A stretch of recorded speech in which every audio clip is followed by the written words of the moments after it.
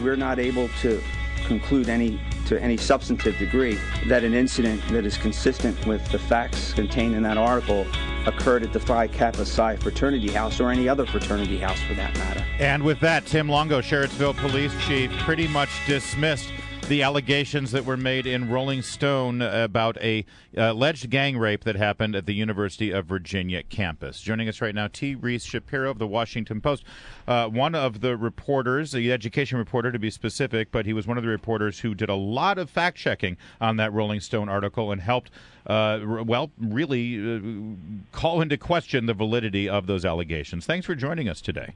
Yes, thank you. So, listen, the police chief went on to say very specifically that his announcement yesterday doesn't mean that something didn't happen to the woman who's known as Jackie. It's just that they don't have evidence that the things that occurred in that article happened. Based on your reporting now, what are we led to understand about what happened that night, if anything happened that night? I think what yesterday's announcement was able to show is that Police Chief Timothy Longo said that with all the resources available to him, they interviewed 70 people. They spent hundreds of man-hours investigating the case. And as far as they were able to determine, there is no evidence to prove that to substantiate any of the allegations that were published in the Rolling Stone account. Let me play. Yes. Let me play for you one more moment there that I think raised a lot of eyebrows from the press conference, and I'd love for you to respond to it. Here's, again, Police Chief Longo. The last contact we had with her was on December 10th, and we were very distinctly and succinctly told that she would not talk to us, that she would not file a report, that she did not want it investigated, and that we were not to talk to her again. So that's what I can tell you. I think most people will be very surprised to hear that the alleged victim of this rape has not talked to the police since the 10th and refuses to talk to the police. Based on your reporting down there in Charlottesville, is it your understanding that she is kind of keeping to herself? Or my understanding is that, and I've read somewhere, that she's actually quite active on campus and she continues to tell her story and be active with various groups on campus. So is that the fact? And if so, why is she talking to these activist groups and not talking to the police? Sure. Well, I met Jackie twice in person, and she and I spoke on the phone multiple times. And she's a very intelligent girl. Obviously, she's a UVA student. But she told me in interviews that she knew, or that she felt that she knew, that police involvement wouldn't lead to any charges in her case. She said that she was aware that she lacked any forensic evidence to prove her claims. So as far as, her desire to pursue, the criminal justice system and the police, maybe she's just not comfortable with that. Maybe that's why she's not wanting to speak with police. As far as her involvement on campus with student groups, I'm not, I haven't had any contact with her either. Yeah, obviously, it appears that something did happen to her. We know that she had an abrasion on her face, but when you take the evidence that is available to police and they go through, it's sort of like, what happened in Ferguson. When you go through and you look at the forensic evidence in the case, it doesn't match up to what was alleged to have happened. So what are we to believe happened to this woman? It's not clear. I spoke also to 3 students who came to Jackie's aid in the immediate aftermath of that evening on September 28, 2012, and they all told me that she was extremely distraught, very emotional. But she did not appear physically injured in any way. She was not wounded or bloodied, as was portrayed in Rolling Stone. But at the same time, all of them said that the way that she was acting would appear consistent with some sort of sexual assault. And she told them at the time that she'd just suffered a sexual assault.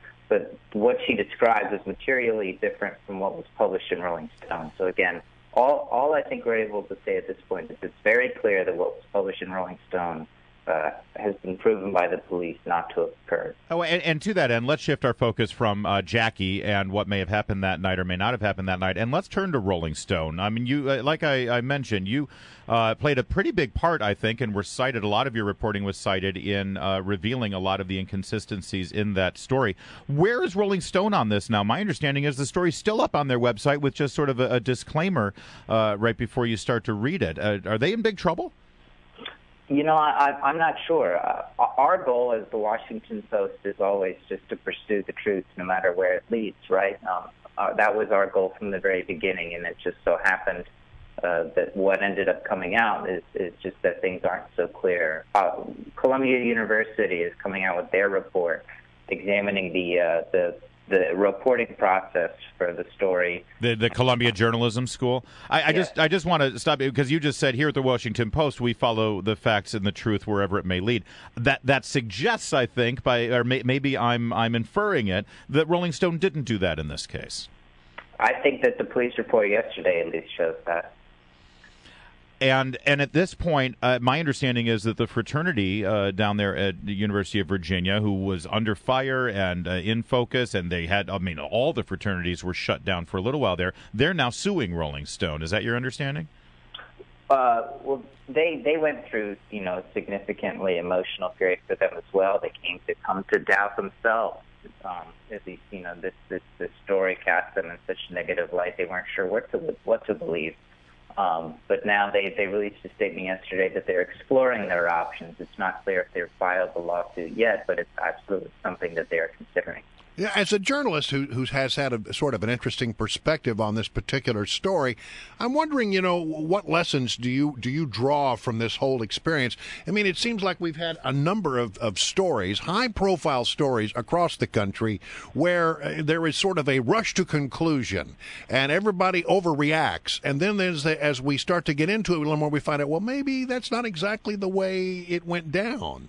I mean, do you have some concern that perhaps officials at UVA responded too quickly to believe the allegations without doing any kind of investigation? I'm not, the UVA officials said yesterday, too, that they were aware of at least some of these claims before the Rolling Stone article came out. I think as journalists, all we're able to do is just to confirm, to trust but verify, obviously, when it comes to, claims of sexual assault. I think if anything, one big lesson that we've learned from that is that this issue is, it obviously is very hotly debated on campuses, and it's something that people, if anything, it brought to light a lot of these issues that are very sensitive. And I think everybody agrees that one sexual assault on campus is too many. Yeah. One other story, Rees Shapiro, that you've been following and we've been following, and that is of Martise Johnson, who a week ago today, actually, on St. Patrick's evening, was arrested by ABC agents, and, of course, the video went viral. As this continues to be investigated, I've got one question. Maybe you know this and I don't. Have the ABC agents actually revealed to the media or to the public exactly what prompted their decision to tackle him from behind and push him to the ground, causing his face to be bloodied? Have they said this is what he did, and so that's why we did this? I don't think we yet have come to understand exactly what transpired that night. I think it's unclear what happened the moment before the videos cut on. I think that eventually that may come out in court. I believe Martise is due to appear before a judge on March 26th, and maybe some of that evidence may be presented then. Wow, but with all the protests and all of the media sort of watching the story, you would think that the police would hold a press conference and say, listen, here's what happened, and here's what he did. He tried to run or he tried to hit a cop or something, and that's why we had to tackle him.